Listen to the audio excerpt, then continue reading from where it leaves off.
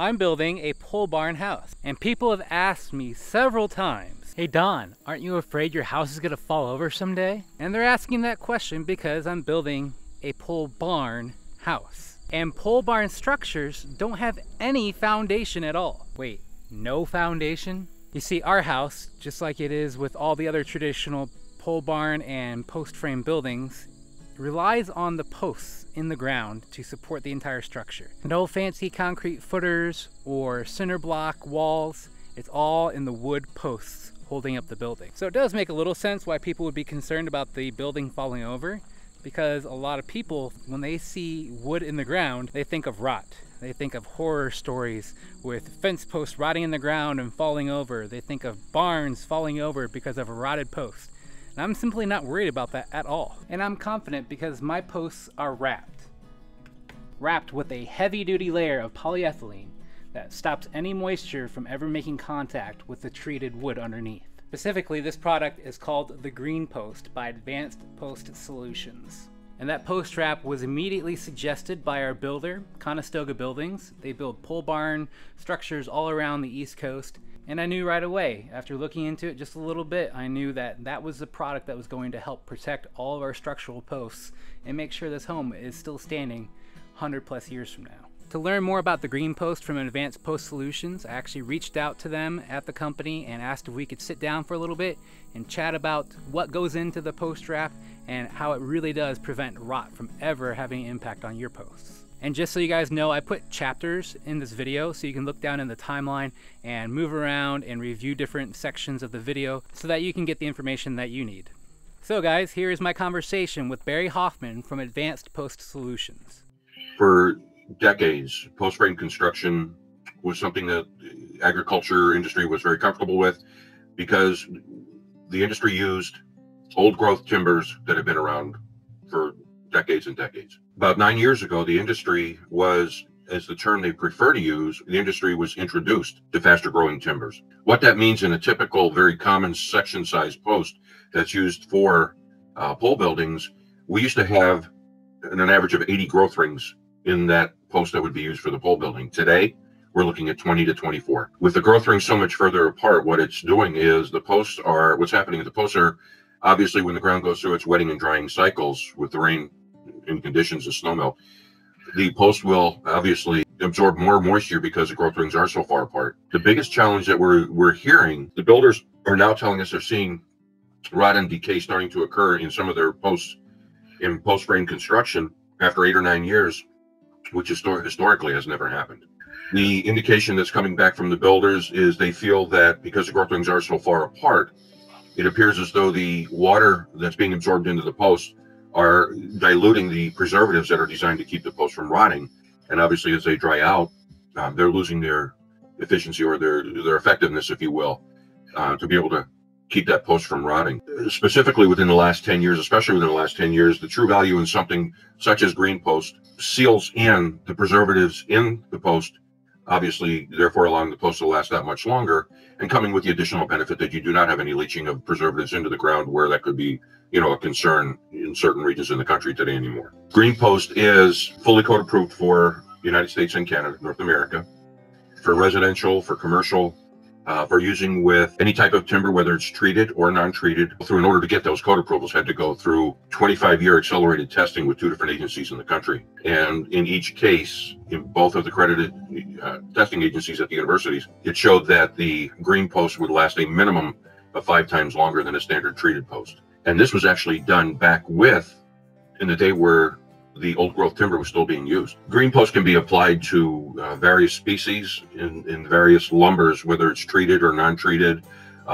Typically in the post frame construction throughout the United States today, we're still looking at standard lumber, southern yellow pine, typically. The first step is, as you mentioned, the uplift notches that we have the patent for. The posts are laid horizontally onto a transfer deck. They are then transferred through each station. The first station, again, is the notcher station, where we put the uplift notches in and we ease the edges. We have continued to ease the edges because initially when I first started, I had to bring a container load of what we then called boots over from the UK where this technology was originated. But the challenge we ran into is that material was strictly low density polyethylene, the outside layer, And we had some challenges for the large pole buildings when that would sit out in the middle of summer in 95-degree heat for 4 or 5 hours. Because of it being low density polyethylene, that sun would actually soften up that polyethylene, and it became handling issues until they got it in the ground. So we quickly identified that we had to come up with our own polyethylene. And that's the reason that I'm mentioning that, is that's why we had the eased edges on the poles to help eliminate any, tearing of the polyethylene while it was being handled. Because we had to invent and design each stage of this process for here in the States, because it was originally, as I said, it came from the UK in the form of a pre-welded, as it was called, boot or sleeve, if you will. The uplift notches are a patent that we do hold, and they're very effective, and contractors really appreciate these, because where uplift requirements would come into a building, for example, on a pavilion or a large agriculture building that would have at least one end open for big farm equipment storage, there has to be uplift protection designed into the building. And typically what happens there is the builders either nail blocks, they have to cut nail blocks to the bottom on each side of the post and then bury it in the ground or in concrete, or they have to drill offsetting holes in the poles at the bottom and put 1/2-inch rebar crisscross in that pole. The notches that we have eliminate the need for either one of those.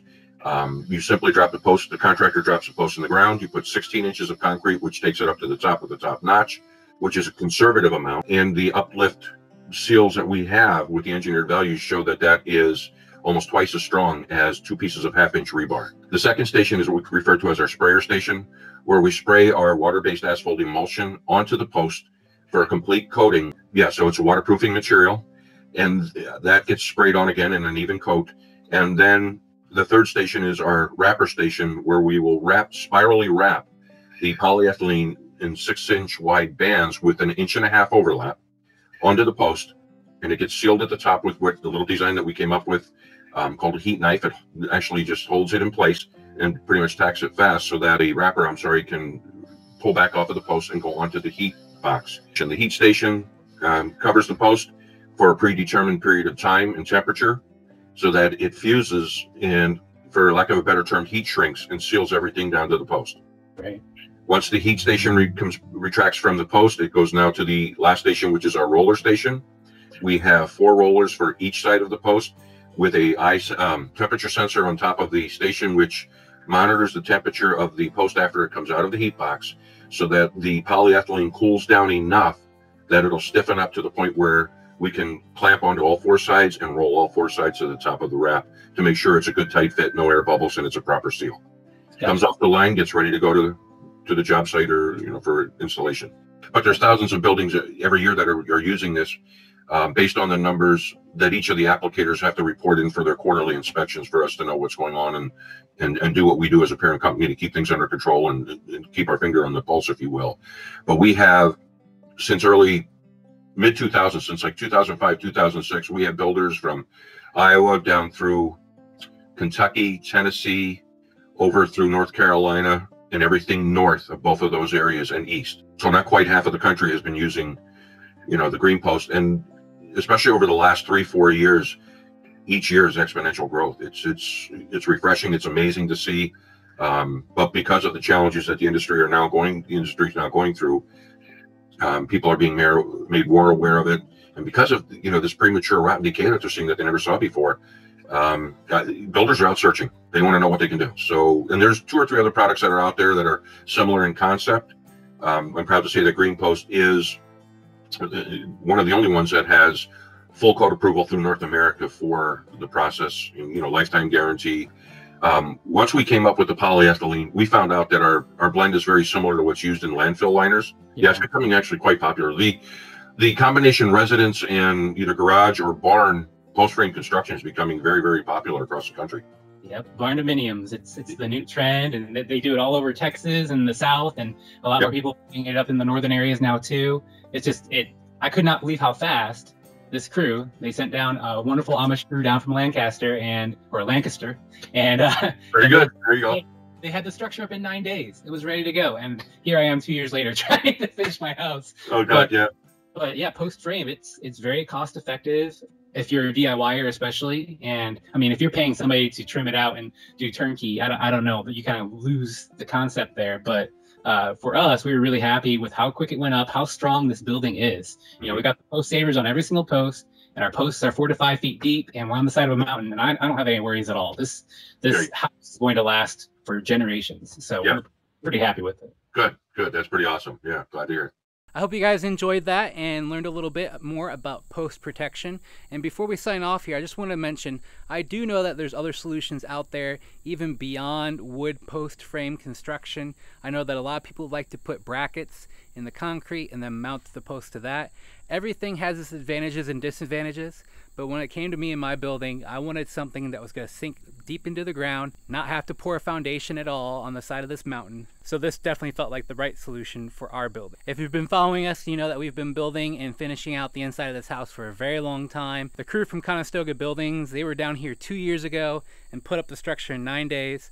And well, let's just say it's taken a while for me to get the inside finished myself. But we are nearing the home stretch. We're going to be finished this fall, maybe not trimmed out, but everything will be finished. And if you're interested in seeing more from our build process, I do have a playlist that I'll link here, and definitely subscribe if you want to follow the rest of our build and see what it all looks like when it's finished. We really appreciate y'all watching this video, and we'll see you on the next one.